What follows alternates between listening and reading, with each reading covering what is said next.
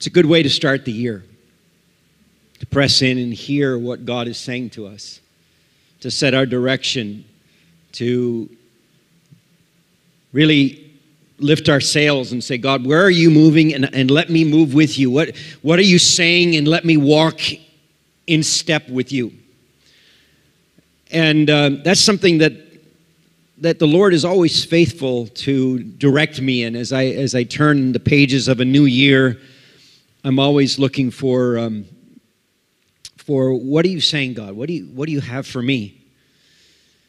Now, last year was a difficult and challenging year in many ways, but one of the great things that I've discovered is that in the midst of the challenges and difficulties, there's been tremendous ways that God has worked and God has blessed. And one of the roles that I have right now is I'm involved with a lot of missional works around Asia and even beyond. And I've been meeting with different ones. In fact, yesterday I was with several pastors from Sri Lanka, talking with them, and you know, it's really, really encouraging because despite the challenges, you can see that God has been faithful. God has met people, and there have been many, many areas where there has been growth. One of our churches in Sichuan in China, in October, they baptized 6,700 people.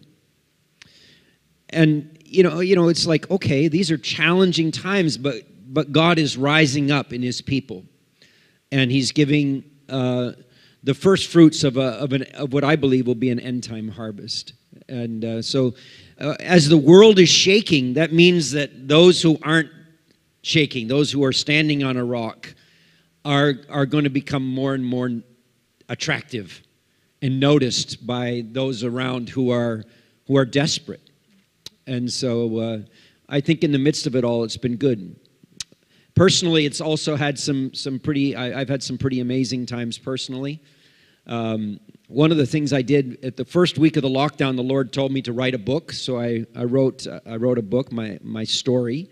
And I have some available, not enough probably, but if you'd like a copy and you put your name down there, they're $15 each.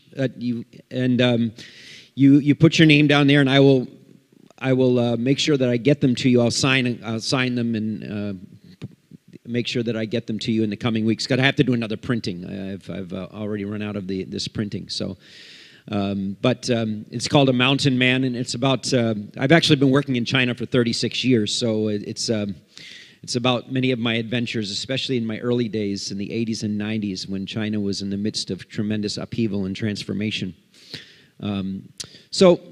But as I looked into this year, 2021, and at the end of last year, the Lord laid on my heart a particular person that I believe that would be a model for me for the coming year, an example to me, a challenge to me, an inspiration to me. And I'd like to talk to you about this person today, and his name is Simeon.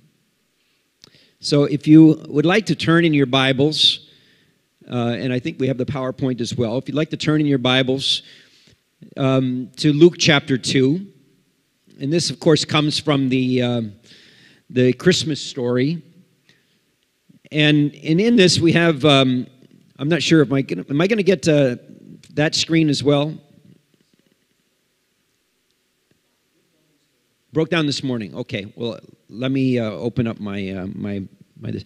So in here we have the story of when Jesus was just a baby. In fact, this story is after Christmas, count 40 days.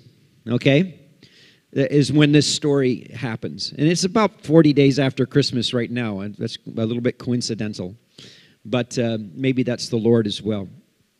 Because what happens in this story, the background of this story, is that Jesus is brought to the temple for the first time by his mother and father to be dedicated. And that happened at 40 days. When a Jewish girl gave her birth to her firstborn son, she would go to the temple at 40 days, and she would offer a sacrifice. Now, if they were more prosperous, they would offer a lamb. But if they were poorer, they were allowed to offer 2 turtle doves. So I want you to picture, as I'm reading this text, this young couple, a teenage girl carrying a baby, a young couple, maybe the husband's carrying a little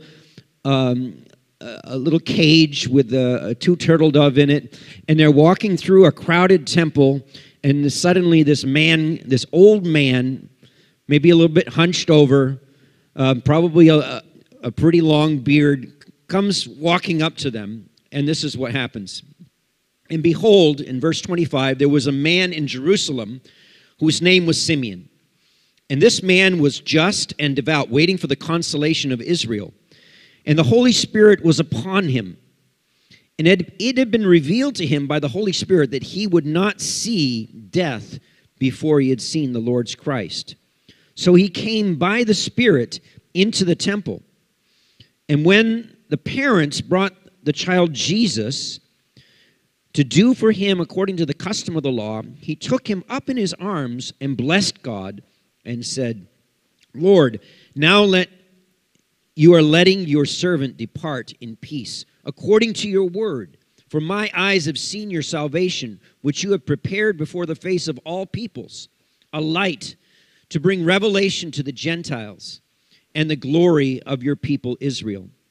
And Joseph and his mother marveled at these things, which were spoken of him.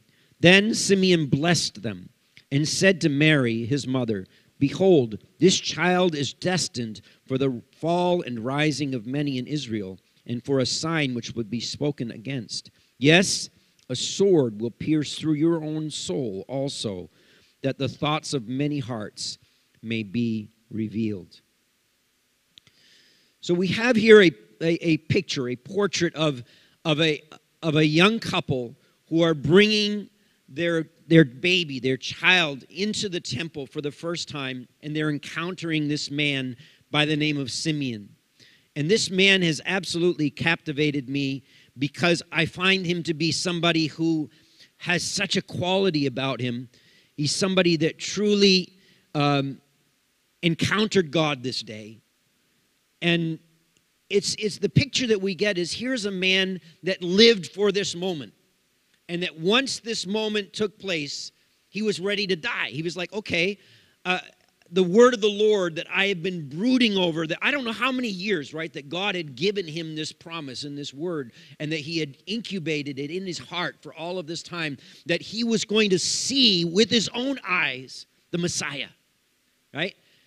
And so in this moment, he has this encounter with God, and it becomes the most important thing that has ever happened to him in his life. And it's almost as though he stayed alive long enough just for this moment. And every day when he woke up, he probably said, God, is this the day? Is this the day? And then when he woke up on this day, God said, this is it. You're going to see it. And so he went into the temple with the mind that I'm going to see the salvation that God has prepared for Israel. And not only for Israel, but for all of mankind. And so this is the picture that we have of this man, a man that I'm saying that is a man of the Spirit. Now, I'm not using the term saying he's filled with the Spirit just because I want us to have a fresh way of looking at this. Sometimes we think, well, I'm filled with the Spirit, I can speak in tongues.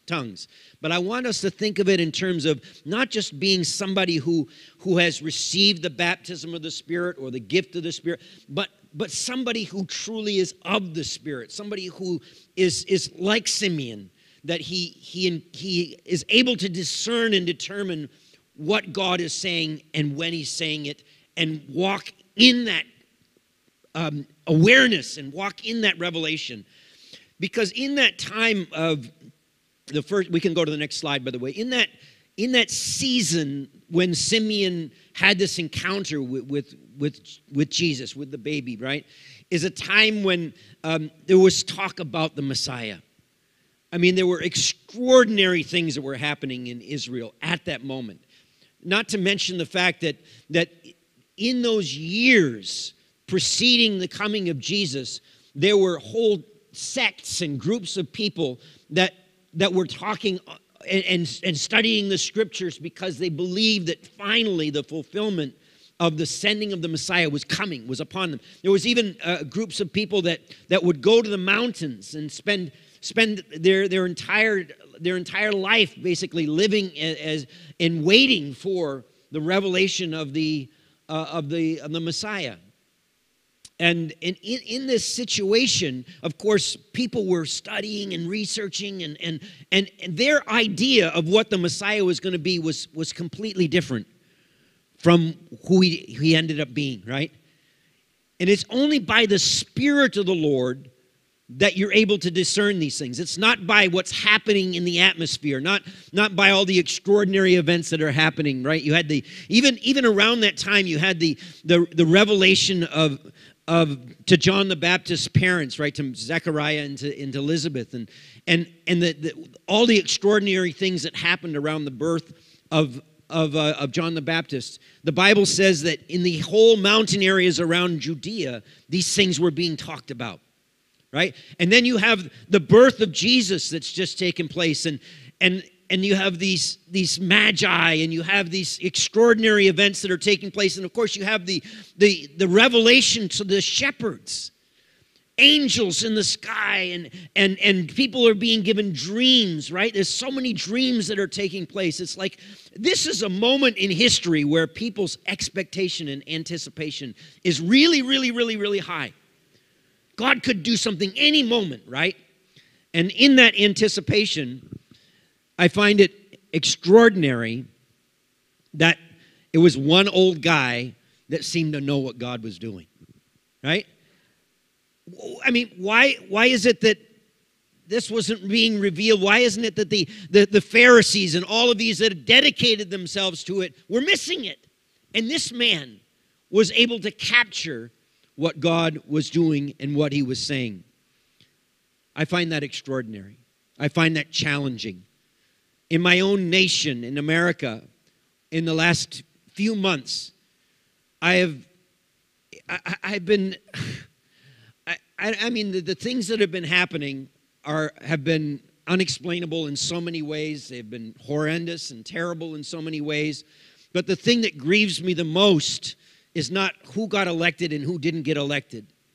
Did I want Trump to win? I wanted Trump to win because he brought things to our country that maybe it's hard for many people to understand. But for me personally, I like the idea that we don't have over 100,000 people coming across our borders, our southern borders, and somebody actually stood up and said, there's something wrong about this, and stopped the flow of illegal people coming into our country who brought drugs, who were trafficking people. There are certain things that he did that were good. He stood up against abortion, and as Christians, we feel pretty passionate about that in our country. And so somebody actually stood up for the unborn and was a voice for the unborn. And one of the first things that the new president did was he wiped that away. He made it possible to have abortion all the way through all 9 months of your pregnancy. And with a swipe of his pen, he began to fund abortion overseas from our money. I mean, it's not, there's some things that we just get pretty passionate about when you think about it. But what I also saw in the midst of that was I saw a whole church that was caught up in something. And in the midst of all of that, there was confusion. And I'm thinking to myself as I'm reading about the story of Simeon, I don't want to just move because other people are moving. I don't want to just follow the crowds and what are they saying about the Messiah and what is he doing? I want to be in a place where, though nobody else understands, the Spirit is speaking to me and I know what God is saying and when he's saying it and where he's moving and how he's moving.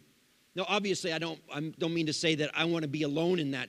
What I'm saying is that I don't want to be affected by the atmosphere, by the things that are happening around me. I want to be in such a place in the Spirit that I'm able to discern what God is saying, when he's saying it, and to walk with him and be aware of where he's moving. Because, beloved, if Rock of Ages, if our people here at Rock of Ages, if you know and discern what God is saying, when He's saying it, when He's doing it, when the waters stir, you will be there. Okay? And others will miss, and we, of course, want as many people as possible to be in the flow of what God is saying and when He's saying it. But God is about to move in the earth. And I don't know about you, but my cry this year is, I want to be like Simeon. I want to know when, where, and I want to be there.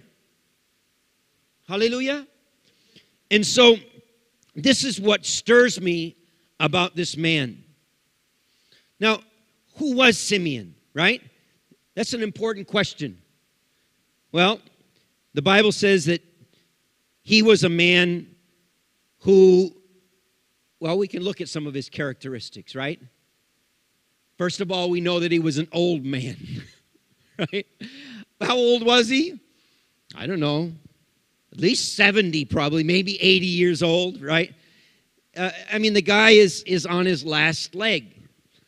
And I just want to stop and just say something for a moment about people who are old. Sometimes when people get older, younger people forget that they're actually some of the greatest treasures that we have in the world and in our lives. And I mean, my spiritual father is 85 years old, and like Caleb, he's still going for mountains. You know, he's not giving up. I just got a text from him this morning, giving me a word from the Lord, okay? So it's like, there's something that is extremely beneficial about being old. And I don't consider myself old. I have 6 grandchildren. I still don't consider myself old. You know what the definition of old is? Somebody who's 15 years older than you.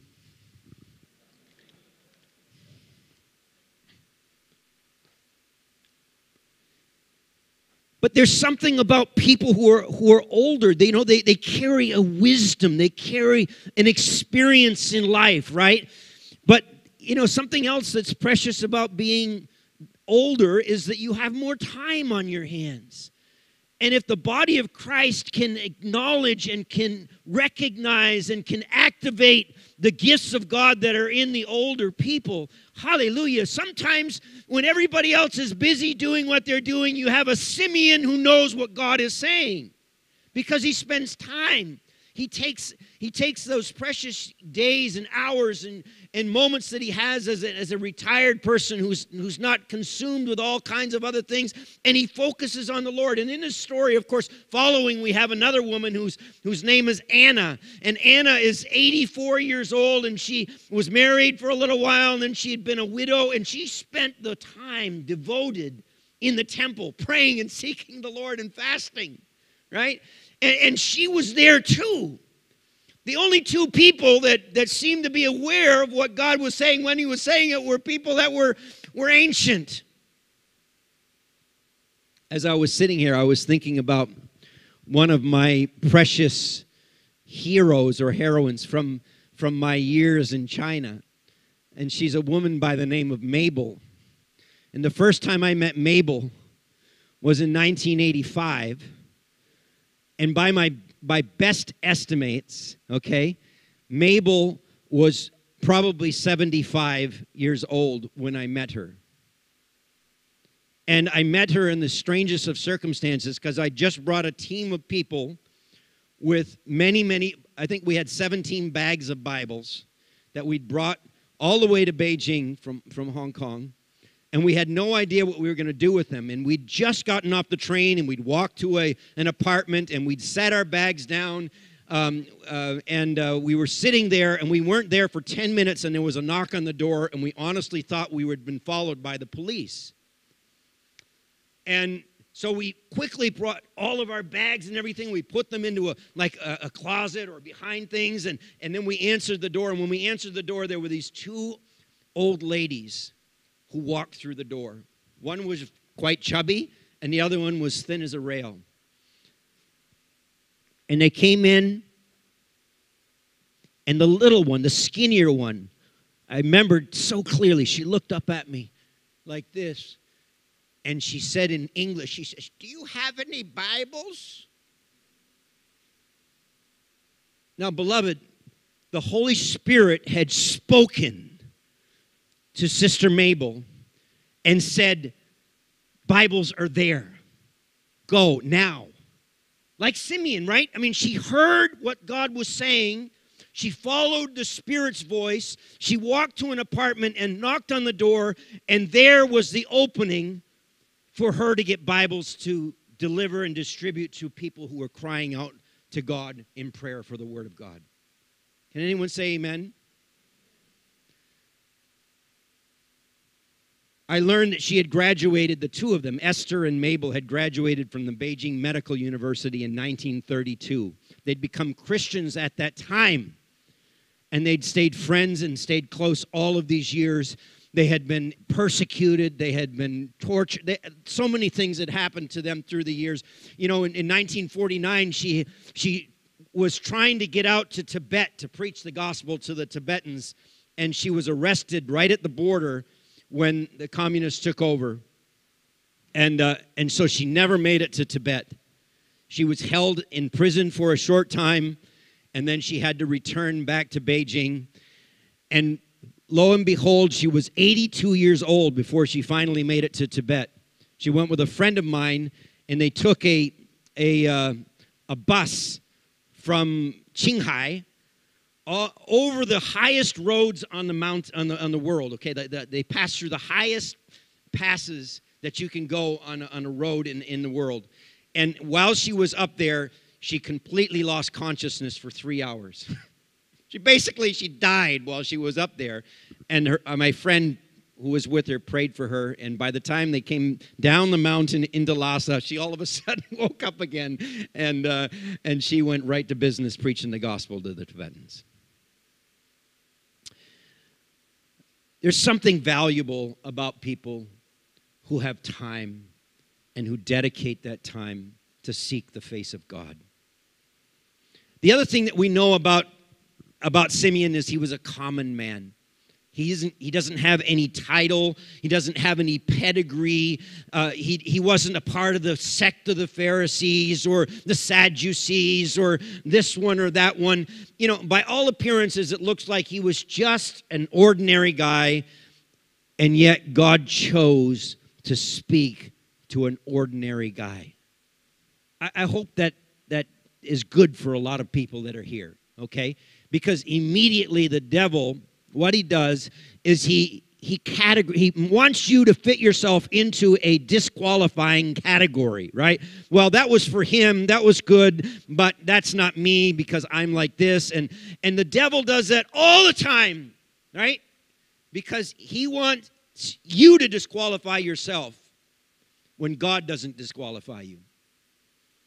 Because the reality of it is that Simeon was just like you. He was an ordinary person. Nothing special. Didn't have any, we don't know anything about his background. He doesn't have any title. He's just like an old guy, and yet God spoke to him. And God used him in a mighty way. We're talking about him 2,000 years later. How many times do you suppose Simeon's testimony has been talked about in the history of the church, right? In how many different languages? This guy is an inspiration. Hallelujah. The Lord used him. And you know, I think sometimes we get this idea that God only uses or only works with certain special people.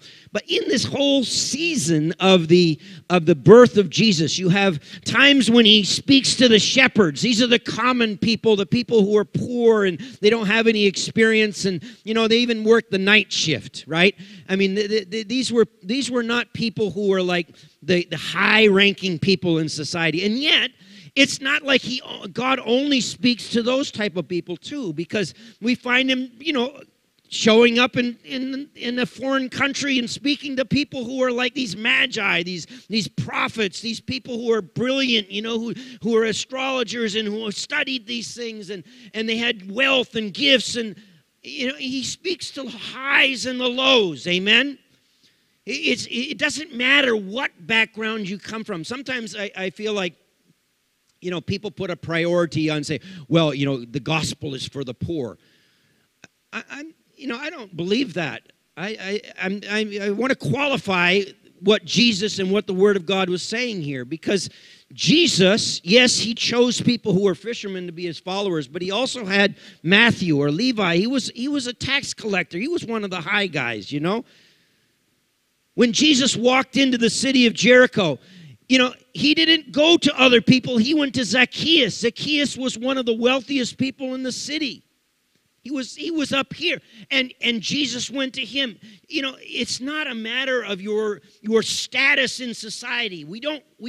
God doesn't look at us on the basis of what you've achieved or what your background is, or any of those things. The one thing that he looks for is this heart after me. That's what he's looking for. And so when he found this man, Simeon, he found somebody who had a heart that was willing. Amen? And right in the middle of my message, I just want to encourage every single person right now in this place, no matter what you bring here this morning, just to offer up this prayer and say, God, I am willing. Give me a willing heart. Nothing will put you in a place where you are going to encounter God, where you are going to be used of God more than that simple offering. Don't think about all of the things that are behind. Don't think about all the things on the left. And just that one simple, sincere offering. Saying, God, I am willing. That's where it all starts. Now, what else do we know about Simeon? What's special about him? Okay? Well, the Bible says a few things about him. It says this man was a just man and a devout man, and he was waiting for the consolation of Israel. So just quickly, what does this say to us about him? It says basically that he was righteous, that he didn't allow himself to be entangled by sin, right? He quickly kept himself pure. He was a just person. The Bible talks about him. God himself gives him this designation. It says, this man was righteous. He was right with me. And not only that, he was a devoted person. So he spent special time, whether it was daily, whether it was hours at a time, or whatever, however he did it, the Bible qualifies and says, this person was dedicated and devoted to me. So I'm giving you these little things so that we can all do an assessment, right? We can say, well, how am I doing on the righteousness side? God, am I really going to you and cleansing myself regularly and daily, that I might be pure in your eyes, that I might be righteous in your sight? And am I giving myself on a day-to-day basis to time for devoted to prayer and to reading your word? These are the things that attract God's presence, right? And these are the things that the Holy Spirit is basically, he's looking and saying, okay, who out there can I choose to show myself to because they have prepared themselves right, because they have a willing heart, because they have made themselves righteous in my sight, and because they dedicate time to seeking me. And then it says about him that he says he was waiting for the consolation of Israel, his nation. He was a lover of his nation, of his people, and he really, really wanted to see his nation brought out of bondage and into comfort. Okay? He wanted them to be refreshed, which is basically the word, the meaning of this word comfort. Some of the translations even say the refreshment of Israel. He was really passionate to see that his people, and maybe this also speaks to some of you here, because really, I mean, sometimes people can get so focused in and so spiritual that they forget that there's people around them that are hurting, okay? But Simeon didn't. Simeon not only had a passion for God, but he had a passion for people that were around as well. He wanted them to experience the liberty and the comfort and the refreshment of the Lord. In fact, he was waiting for it and expecting it. This word wait is a Greek word that means that you know that you're having a special guest come to your house. And so you're preparing for that guest to come. You know that they're supposed to come at a certain time. So what do? Well, I know what my wife does. She makes sure we clean up the house. Right? She makes sure, I mean, all the boys, they have to have their hair combed just right. I mean, it's a ritual to get ready for guests when they're coming. And everything has to be just nice and okay. But that's the word that's being used here. It wasn't just passively sitting around and waiting, but actively seeking a way that would welcome this special guest when he comes. So that's the word here that's used for waiting. And so he was an expectant person, right? He was actively looking for and preparing himself for the arrival of this Messiah, which, by the way, everybody else was looking for a certain type of Messiah. They thought the Messiah was going to be a warrior type. This guy, he was going to be like, he was going to have a flaming sword in his hand. He was going to be somebody who was going to strike down Caesar and the Romans who were oppressing. This was their concept. No wonder they missed him when he came. Right? I mean, when Simeon got up that morning and he heard that the Messiah, he was going to see the Messiah that day, what was he looking for? If he had been looking for somebody who was buff, somebody who was handsome, somebody who was like, he could tell, he carried himself with that kind of air, that's got to be him, right? No. He saw a baby. 40 days old, carried in the arms of a teenage girl. And he knew. I don't know about you. I find that extremely intriguing and challenging. I was like, everybody else is expecting this. And God gives this. But the heart that was ready, the heart that was expectant, the heart that was pure, that heart understood. This baby is our answer. He's our deliverer. Not in the ways that people had assumed and thought about, but a completely different way. When God moves in Singapore, I want to be there. When God starts moving across the face of I want to be there. I don't know where the rest of the crowd is going to be, but I want to know. I want to be. That's the cry that's coming up from me this morning, and it's stirred this year at the beginning of the year by Simeon, an old man who knew what God was saying when he was saying it. Everybody else was looking for the deliverance of the Jews. But Simeon saw further than that. Did you notice that? He said, I'm not just thinking about that God was going to be a salvation to us and deliver us. He's saying he's going to be a light to the Gentiles. I know it sounds crazy. All of these people who are studying the Bible and researching the Bible and all of that, they still only saw this very narrow, kind of like this political agenda. And this is where I feel like my own nation, I'm reflecting and saying, how could the church be so consumed with a political thing that's going on? I mean, God is about things that are so much bigger, so much greater than something that's happening in Washington, D.C. on 1600 Pennsylvania Avenue. God is so much bigger than that. He's about preparing a bride so that he can come again, and he's looking for a people who have their antenna raised not in what's happening and what's being broadcast on CNN, but is in tune and in step with what he's saying right now. And that's where I want to be. I don't want to be confused about this. And that's one other thing that we know about him is that he was laser focused, right? You get this feeling, okay, about Simeon is that he like when he woke up in the morning, the thing that he thought about was, I want to see the Messiah. I want whatever I needed. While he was going about his things during the day, he wasn't being entangled by all of these other things. That it was always the thing that was there in a kind of a very conscious way, no matter what he was doing in other things. I don't want to take a bunny trail too far, but let me just say this. Jesus is both a lion and a lamb. this is really, really hard for our natural mind to figure out.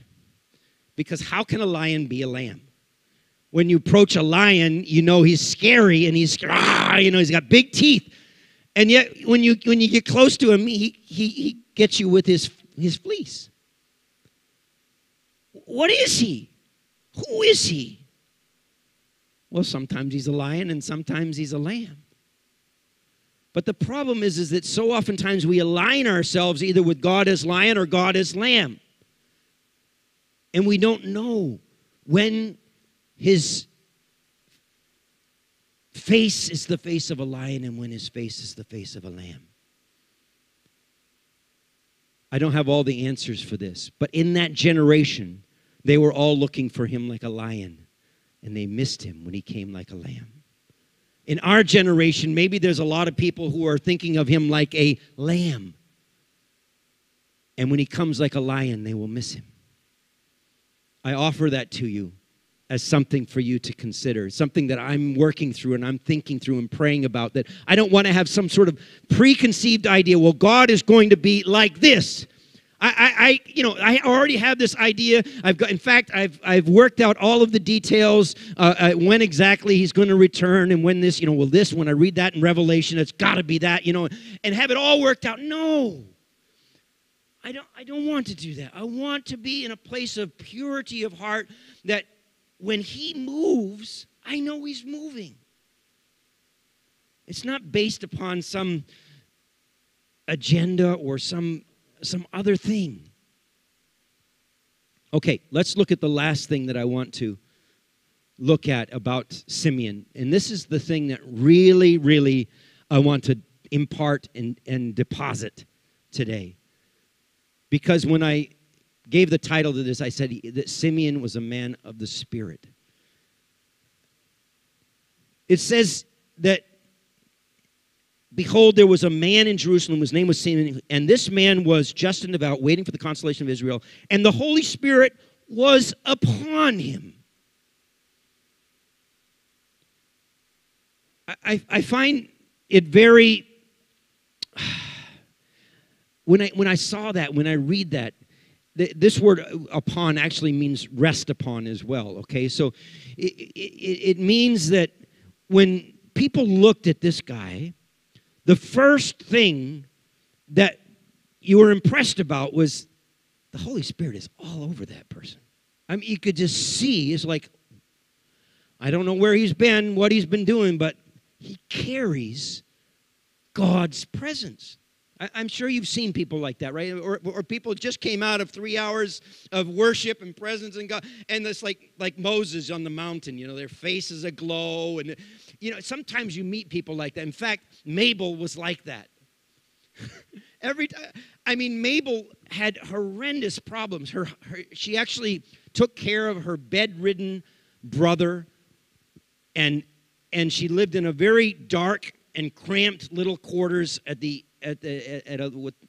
end of a street, and it was horrendous. When I actually brought my mother and father to visit, and we went to visit all kinds of things during the time that we were in China. I brought my parents around there in 1989, and it was at that time we went in to visit, and the thing that impressed them most for the rest of their lives was not any of the things that they saw. It was going to see Mabel in her little hole in the ground. And what they didn't realize, and only heaven will be able to tell, is from that little base, little old Mabel probably helped to distribute hundreds of thousands, if not more than 1 million Bibles to people who were needy over the 10 years that she lived, from the time that I met her to the time finally the Lord took her home. Extraordinary. But she was somebody, when you saw her, she's kind of like, she was a light bulb. She was just, absolutely just so consumed. The Holy Spirit was all over Mabel.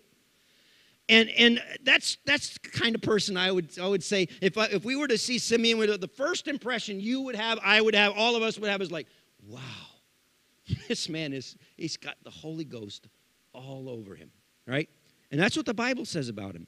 And so why not? It continues on to say, and it was been revealed to him by the Holy Spirit that he would not see death before he had seen the Lord's Christ. So he came by the Spirit into the temple. I mean, it's like everything that the Bible is using to describe this person is a man whom the Spirit spoke to. He was directed by the Spirit, right? He exercised the gifts of the Spirit because why? You know, he sees Mary and Joseph. And when he sees Mary and Joseph, what does he do? He takes up the baby, first of all. And think about this. Some of you moms, remember when you had little babies in arms? Okay. A stranger walks up to you in a crowded place. How many of you just kind of like hand your baby over to an old guy in a crowded place? How many of you do that, right? You don't do that. Nobody does that. I mean, you're kind of like, well, you know, this is... But the willingness to be able to, because this man carried something, right? He carried the presence of God, and he recognized Jesus, the Messiah, in that baby, and he took him up. And the first one to ever bless our Jesus was this old guy. And then he hands the baby back. He prophesies over the mom. He operates in the gifts of the Spirit. You know, it's interesting. In this story, we have somebody who's not known as a prophet who prophesies over the baby. And then you have this woman who's a prophetess who doesn't prophesy, but she tells everybody. She's an evangelist about what's happened. So don't pigeonhole, right? I mean, you know, let's face it. God is free to move in people who are available to him.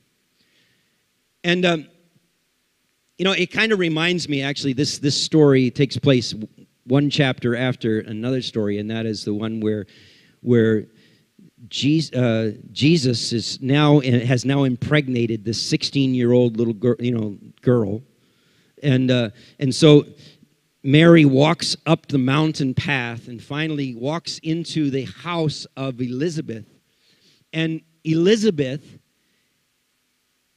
feels something in her womb. And she interprets this as being the baby leaping in her womb. Now, again, unfortunately, us guys are having a hard time with this one. But all of you who have been moms, how could you tell if it was a kick or a leap?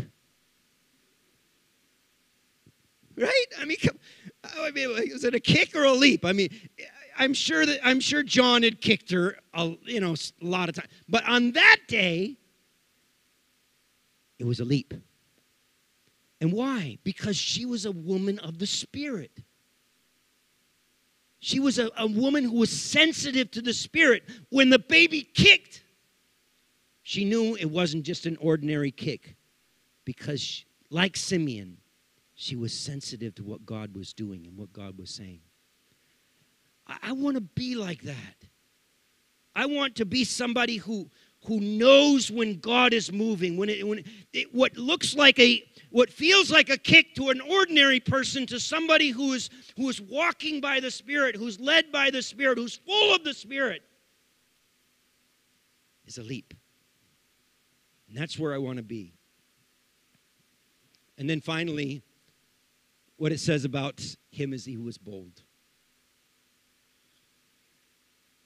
He wasn't shy about this. I mean, he in the middle of this whole temple, crowded temple, all of these people, he really doesn't care what other people are saying.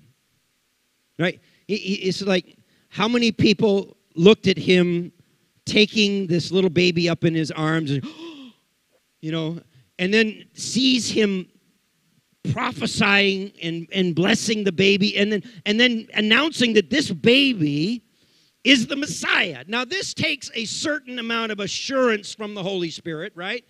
A confidence that this, in fact, is God. Otherwise, you're the fool of the century. Taking a little baby up in your arms and then declaring in front of all these people in a temple. Apparently, Anna wasn't so far away. She's in earshot. There was some commotion over here. She wandered over. She sees what's happening, and she immediately knows, yeah, this is God, right? That's not a kick. That's a leap. And so he wasn't afraid of people. He wasn't concerned what other people were saying and what they were talking about. He just focused in on the Lord Jesus. He focused on God. He wasn't distracted by circumstances and things that were around him. He didn't care whether people would think that he was just a foolish old man. He let God move him. And he was moved by the Holy Spirit. And so, Rock of Ages, this morning, this is what I want to present to you and leave to you. This year, let's be led of the Spirit. Let's be a people of the Spirit. Here, it keeps saying that it was by the Spirit that he went into the temple. And ask yourself, well, what does it mean when I go by the Spirit into my office tomorrow? Not just into your office, but by the Spirit. Make those three little words, right? Add them to your vocabulary this year.